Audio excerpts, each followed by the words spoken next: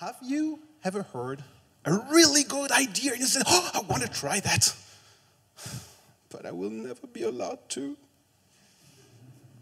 I have 9 ideas for you, 9, that I do myself. I am crazy, but I'm not so special. You can do it too. Believe me, and try it. And we start with emails. This is my inbox. Well, actually, it used to be my inbox. 15 minutes ago, someone sent me an email, so there is a freaking email in there. But it used to be my inbox with 0 emails. The problem I have with emails is checking your emails in the morning is the best way to time travel to lunch. And I hate that. So avoid the freaking email game. There's not so many things you can do with emails. Delete them, archive them, delegate them, and only then maybe you can do something about them, and only then you can maybe defer them. But don't fuss, don't discuss, move your feet. And then we go to meetings. This is actually my calendar. The red ones are the ones I'm going to really go to. All the other ones, don't care. Let me ask you this question. What if you didn't go to your next meeting? I bet you nothing would happen. So whenever you get an invitation, push back. I don't want to go. Should I really go there? And anyway, there's no agenda, so what should I do there? And are the people invited really necessary? And if you do go there, make it your crusade to make the meeting efficient. Really. And then, listen to podcasts. On the top are the podcasts I listen to, I follow, and on the bottom, the audiobooks I listen to in the last 12, 18 months. Whenever I'm moving, so traveling, whenever I'm doing chores or something like that, I listen to something. My feet and hands are busy, but my head is free. And this is great. Just doing so, I can crunch something like 10 hours of free content in my head every week, just traveling from A to B. And I told you I'm crazy. So I'm listening to 1.5 or 1.75 speed, so I can crunch even more of that in my head. This is freaking great. But remember, at some point, put your headphones down. Like in front of the TV, you're just passive. You're just absorbing stuff. At some point, put that down and think a little bit. Create a Pecha Kucha in your head or something like that. And you do what you do next.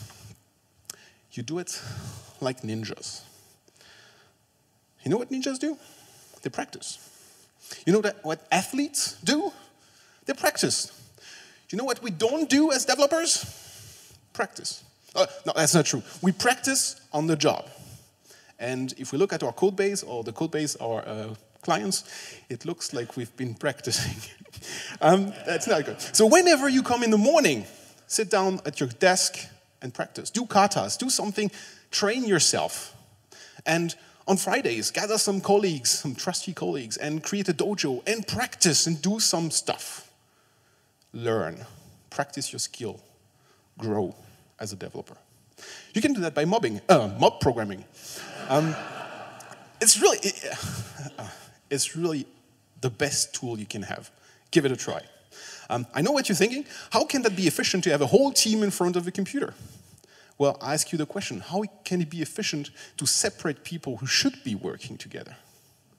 So this is, or it might be my team, mobbing. They are explaining things. They are not waiting on anyone to solve a problem. All of them are in the same room. They are working together. They are exchanging knowledge. They are driving quality up. They are doing real work. And this you should try as well. And then do it like Hemingway. I don't mean drinking daiquiris. I mean, write like him.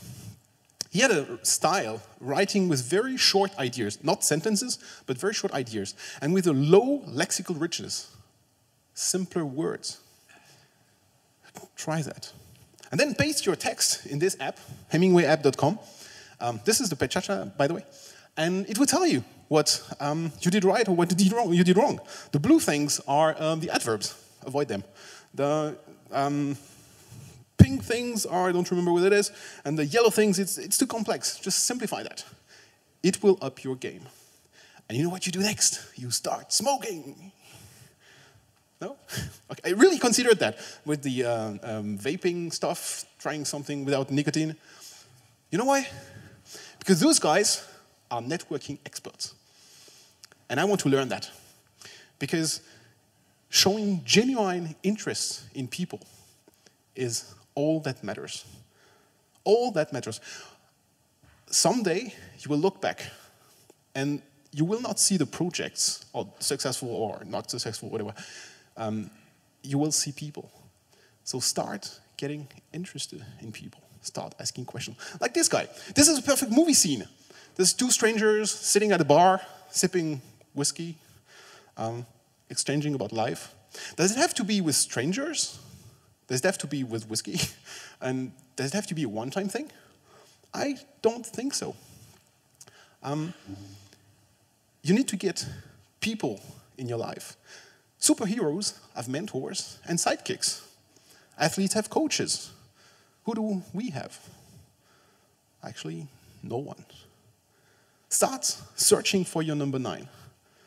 This is an inside joke. Find a number, find your mentor. So those have been 9 ideas, just 9 ideas.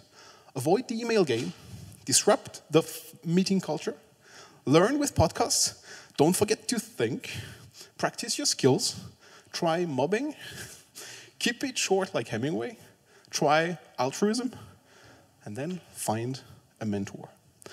9 ideas, I cannot do them with my hands, but 9 ideas that I do myself every day. I told you I'm crazy. But you can do too. Like the little green guy said, do or do not. There's no try. So just do, just freaking do. I'm Tim, au revoir.